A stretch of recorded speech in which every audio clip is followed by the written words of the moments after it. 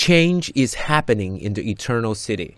This is suburban Rome, and street artists from all over the world are coming here to spruce up the area.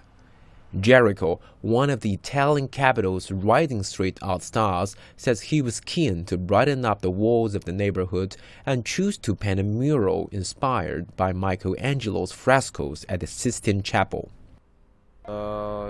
Here I wanted to create something more calming for people than my previous works. Therefore I chose a remake of the famous artwork by Michelangelo, but with a more natural interpretation.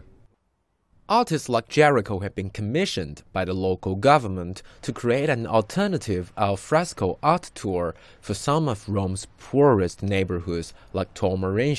Now both tourists and locals are seeing Torre in a new light. A lot of people are coming to visit the district. They like it. They're enthusiastic about the art. They're impressed. This has never happened in the past. Nobody would come to visit. Now the neighborhood is being revived. Despite a history of graffiti art and mural painting that dates back to ancient Rome, modern Rome is a relative latecomer to street art compared to other European capitals like Berlin, London, or Paris. Unless specifically commissioned, graffiti in public spaces is still illegal in Italy, with artists caught breaking the law risking severe punishment. But according to Jessica Stewart, an art historian and author of Street Art Stories Rome, this new wave of street artists is changing the city's point of view.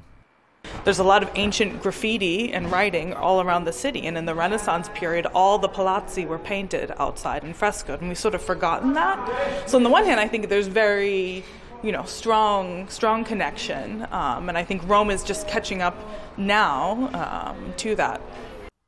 In San Basilio, another Rome neighborhood that got a facelift last summer, more tourists are coming to discover the area and its public art.